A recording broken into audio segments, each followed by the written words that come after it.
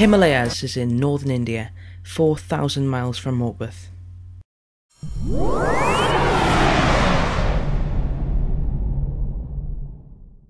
It's home to Mount Everest, the highest point in the world.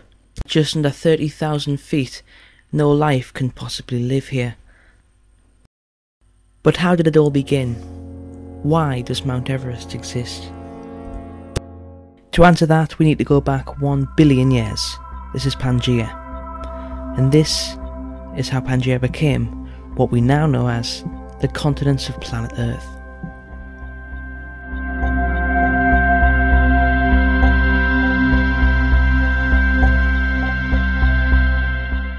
There's the Indian subcontinent there.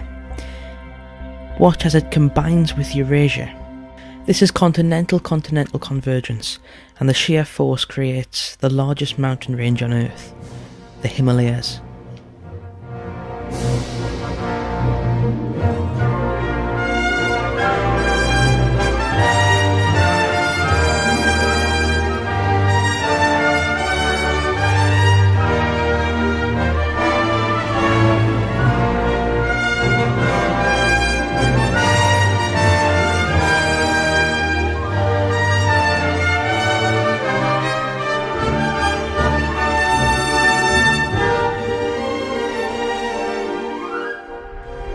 Let's take a closer look. The Indo-Australian plate and the Eurasian plate meet head-on, along the convergent boundary.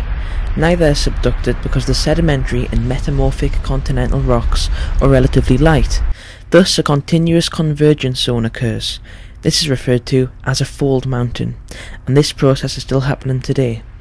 The Himalayas are rising by 2 centimeters each year.